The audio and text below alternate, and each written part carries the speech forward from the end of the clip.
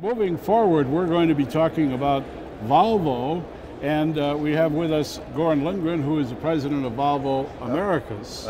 Nice to meet you, sir. Nice to meet you, Roger. Well, I understand that you are just really expanding your footprint in the Americas profoundly with a new center. Let's talk about that project that's underway.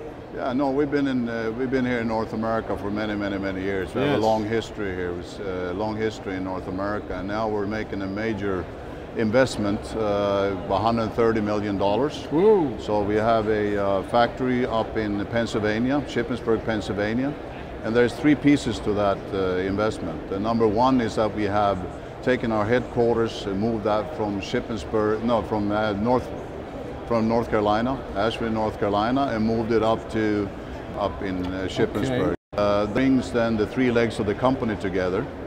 That'll be sales and marketing. We have operations and also technology. So with that, the benefit for the customers will of course be that we can respond quicker and faster to our customers by having everybody on the same side. And so once you get this completed, I understand late summer, late spring time, when your customer comes in, will a customer have an opportunity to be hands-on with equipment? Exactly. So that is the second piece of it, is that we're building this customer center. So we have 40 acres up there, and we're right in the middle of building this customer center. And we have like you're saying there, the benefit will be they can come to our production facility, can go through the factory, they can go up to this customer center, where we can host up to 250 people. And then they can be building up applications there, so they can try out our machinery, and we try out machinery on site. So that'll be you could say a total customer experience. Absolutely, it ought to be just a great facility for the company. Yeah. Now, the growth of Volvo Americas has been just something in the last few years, and I want to mention, of course, the Terex acquisition with the off-road heavy haulers.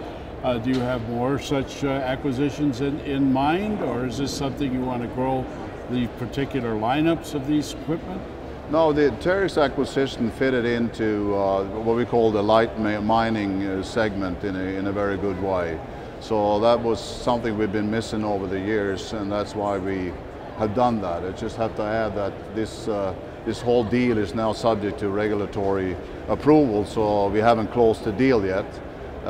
For the future of other acquisitions, I think we probably need to digest this one first before we start to look forward to something else. Now, you have quite a large footprint here at ConExpo 2014 with equipment. Can you outline some of the new technologies that you're bringing aboard this year? Yeah, it's of course, we have 17 machines over there. It's Tier 4 final technology, yes. So that'll be the main thing for this year. We also have we've been leading in innovation over the years, all the way back to 1832 when the company was founded. So you will see a lot of innovation, future-looking innovation in that stand also. Very good.